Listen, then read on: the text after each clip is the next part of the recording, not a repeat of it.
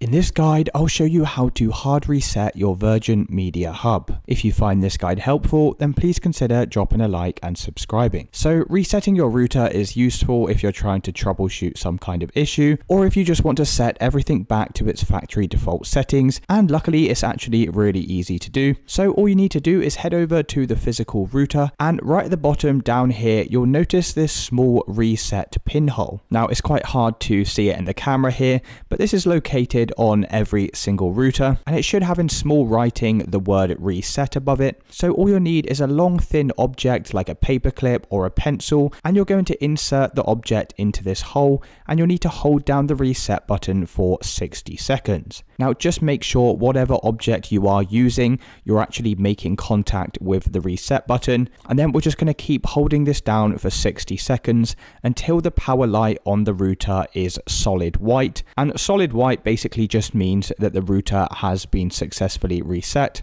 So just keep holding this down like so, and then finally after 60 seconds have passed, we can then release this button here, and then what you need to do is just wait a couple of minutes for your router to reboot, and once it's rebooted, that should have reset everything back to its factory defaults, so you'll need to re-enter all of your Wi-Fi codes and things like that again. And that's it guys, that's how you reset your Virgin router back to its factory settings.